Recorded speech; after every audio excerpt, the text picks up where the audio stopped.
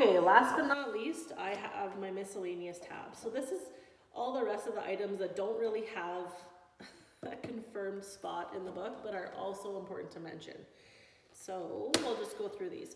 So there's a quick one here about avoiding basement flooding. So again, that's going to talk about the drainage on the outside. It's going to talk about your sump pump, maintaining all of those systems, making sure that you're protecting the perimeter of your house. The next one is measuring the humidity in your home. Now, Kyle briefly talked about the HRV when we were standing in the hallway doing the video there. What an HRV is, and he maybe missed this in his explanation, but what an HRV is it's a system that we install in homes to move the air. Because our homes are sealed so well, there's no more natural ventilation.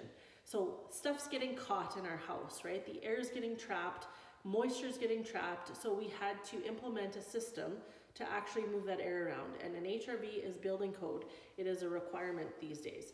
So you'll see like the little vents at the top of your wall, those are your HRV vents. And when you hit the button to turn the HRV on, those start sucking air out of the house, and you'll notice that fresh air is coming in through the vents.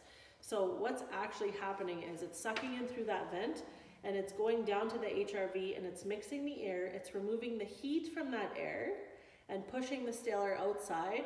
Then it's sucking fresh air in, mixing in that heated zone, and then it's pushing back through your house.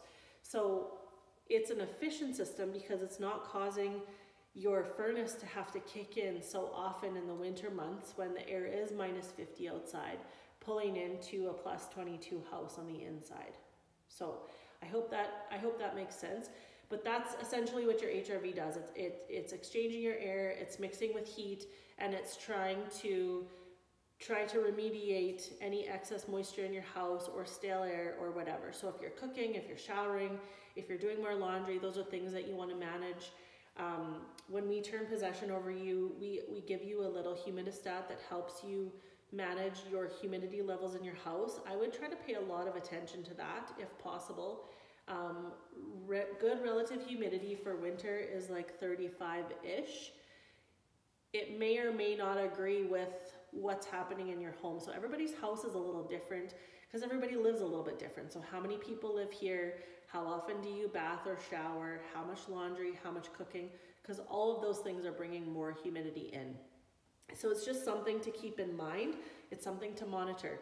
If your humidity is raising and it gets too high and you're not using the HRV to balance it out, you're gonna notice water on the windows if the temperature outside drops more than it is right now. And like it's very mild this year, so that you're not noticing a lot of that.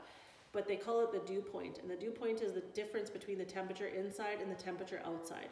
If that has too much of a variance, then if there's excess moisture in your home, it's going to condensate on your windows and it's going to freeze. And that's what happens. So managing the humidity inside is what prevents you from having water on your windows and like locks freezing up outside, things like that. So if you have more questions about that, you can always call to chat. Both Eric and I would love to chat with you about that. Again, if you've owned a new home before, these are things you already know. If you haven't and you want to know more, just give us a call. So this one talks a little bit more about measuring the humidity in your house, why it's important. So I have a third-party document here too that ties in perfectly with this conversation. And this one talks about why high humidity costs run your house at a very high cost. Like an overall operating cost is going to be very high if your humidity is super high. It's an interesting document. I would give it a read. I know that my husband, for instance, he really likes things very humid. If our house isn't like 50, he's complaining that his lips are chapped and his nose is dry and those kinds of things.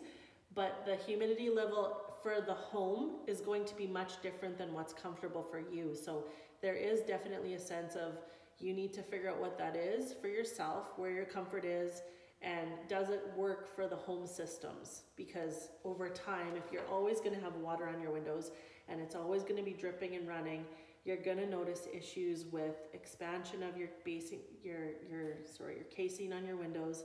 You could have mold like building on the jambs of the windows, things like that. And then you're bringing other toxins into your environment too that aren't really great. So there is a balance, you just have to find it.